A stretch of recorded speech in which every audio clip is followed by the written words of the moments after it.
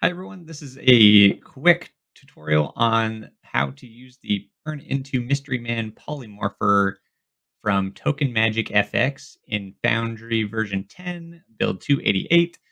Oh, banana. And the whole purpose of this macro is to change the appearance of a token that you have selected. So I have this current token selected right now. I'm just going to click my macro and it turns it into my Banana Man token. If I click it again, it turns it off. So very easy to set up. I'm just going to show you how to do it real quick. First thing you're going to want to do is find the macro itself. So you go to your compendiums in your macros, scroll down to the Token Magic portfolio and open that. Then scroll down near the bottom of this. You'll see one that says Turn into Mystery Man Polymorph. So you drag that down to your macro bar. I already had one down there, so I'm just going to delete that one that I just pulled in. And then all we're going to do is edit that. So you right click on the macro, click edit macro, and then there's going to be like three things that we need to change in here. So the first thing is right here. It says there are 9 types of metamorphose. So that's the things, the animation effects that can occur based on what you assign. So it starts out right here, defaulted. Oops, excuse me.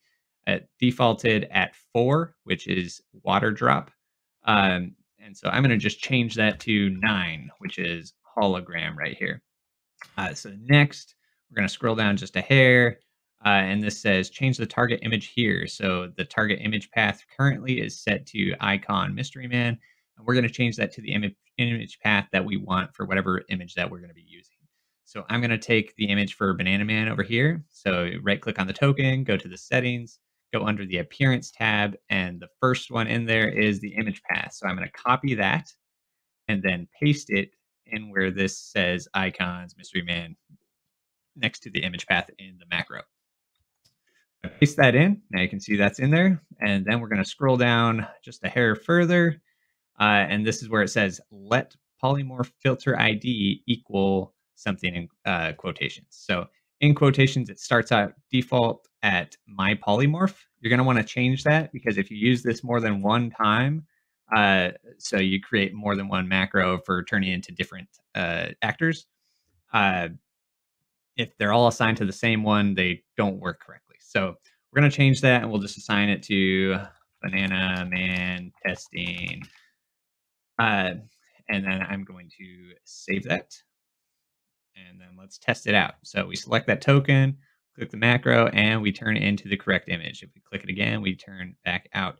The last thing I'm going to show you is just how to update the image for the macro button itself. So if you right click on that and click edit macro, you click on the actual image up there, and then down under here in the very bottom of this window where it says selected, just paste that image file in again that you already just used, and then click select file. You can see the image updated right here. And then, oops, I shouldn't have clicked on that.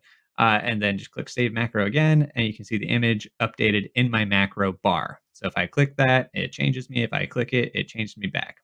I have made a whole bar of just different actors that I want my doppelgangers to be able to transition into really quickly without dealing with the automated polymorph add-on, which I did another tutorial on.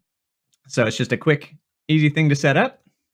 You can use it if you want to. You don't have to. It is pretty handy, and I really enjoy it. So if you thought this was helpful, go ahead and throw a like. If you like my videos, subscribe, and I'm going to be putting out a ton of these over the next few months here. So feel free to drop a comment if you want to see any particular modules or any particular portions within modules. I like focusing on the little things that people like me who aren't very good at these types of things tend to struggle with. So if I have already troubleshooted through something and it can save you some time, that is my goal with this. Thanks for watching, everybody. If you have any questions about where to find these, there will be links to the GitHubs and the creators down in the description.